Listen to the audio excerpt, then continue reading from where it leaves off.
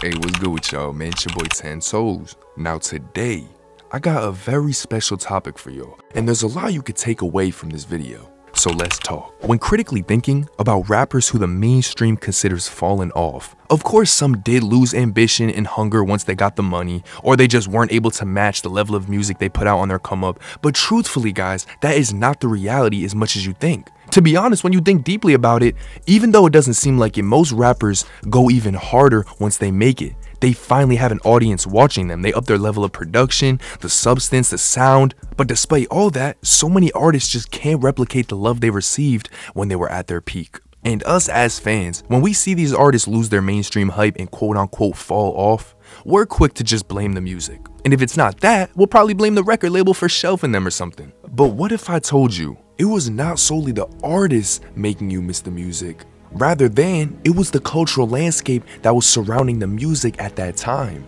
So in many cases, you missed the time period more than the actual rapper. Now if you're confused, let me elaborate. When you're looking at these artists that we would say fell off, we know our perception of them is deeply intertwined with our own life and experiences listening to them. And we also know that our mind glamorizes the past. But here's where you need to listen, because so many people think every rapper that blows up is destined for stardom and has extreme talent. I'm here to tell you that is not the reality. Most rappers get their fame by capitalizing on a wave or a trend. That's simple. Nowadays we see this more than ever because there's always new waves and trends with all these new beats and sounds evolving. Now you could create your own wave, but we know that is a lot more rare, especially in this generation. And when creating your own, that basically just means you're putting out music that will stand the test of time. You're not just putting out whatever sounds hot, you're putting out a sound that people are attracted to and stands you out from the rest. Artists like Future, Young Thug, Drake, as much as you might think these are default mainstream rappers, I mentioned these three specifically because they've been able to stay relevant and chart over the past 10 years. Regardless of whatever wave is popping, whatever sound is currently hot, it doesn't matter. And because this, you could argue that's the difference between a real artist and somebody who's just riding the trend to get hot. And it just so happens, majority of rappers who quote unquote fall off, they just caught a wave. And now people will always hold them to that high standard that they set for us when they first came out, unaware that that's the best it's gonna get. This is the case for so many rappers who people say they miss how they used to sound or what happened to their music. You gotta realize you wishing for their old sound back has a lot less to do with the artist and a lot more to do with that period of time.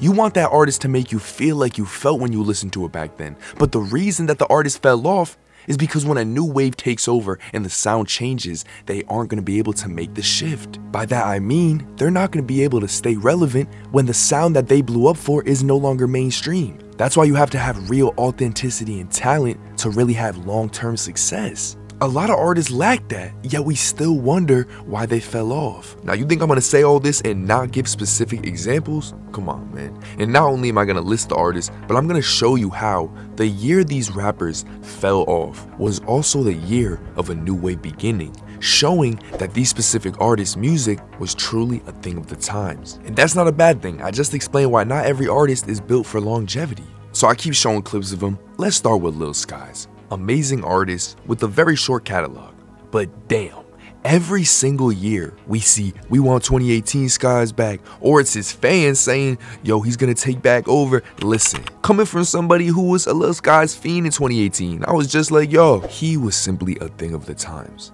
He got his mainstream success from being an offspring from the 2016 wave.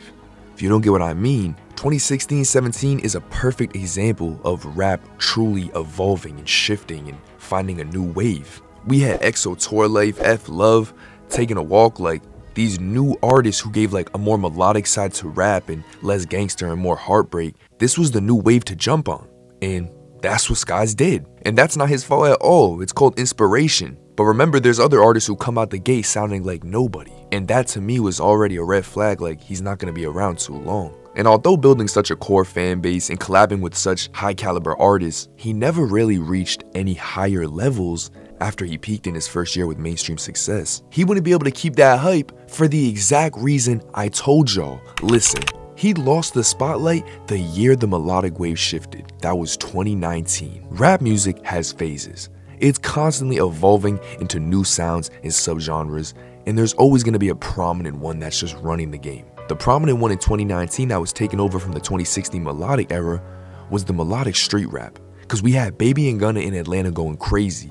Plus you just had Roddy Ricch blowing up, Lil TJ blowing up, Polo G blowing up. You had Youngboy, who obviously was already creating a name for himself because he's been rapping since he was so young, but he had some amazing albums that year which helped push that wave. You had Rollo and No Cap come out. You had Goddard and Keed. I mean, so many street melodic rappers came out in that year. It shifted the wave. Now, if you were established enough to transition fully into this new lane, like Lil Uzi, then you'll be fine, but Lil Skies, he didn't make the shift. His music was truly a thing of the time. And surprisingly, same with Fetty Wap. I know that is confusing because I was debating in my head if, he kind of did start a wave in a way. I mean, Trap Queen was revolutionary, but it became clear quick that his run wasn't gonna last long.